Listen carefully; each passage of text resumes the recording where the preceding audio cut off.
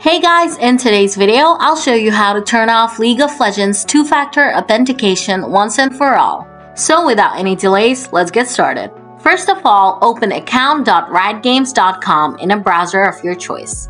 Don't worry about the link, I'll leave it in the video description below. Next, enter your details to log into your League of Legends account. After that, the code will be sent to the email linked to your League account. Type that code in here and hit this big red button. Now, wait for this page to load. Then click on two-factor authentication from the left side menu. After that, just click the disable button here.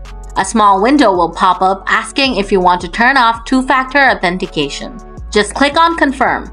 And that's it, your League of Legends two-factor authentication will be turned off now. So guys, if the video helped you disable two-factor authentication from your League account, give it a like. And if you have any questions, drop them in the comments and I'll get back to you soon. Thanks for watching!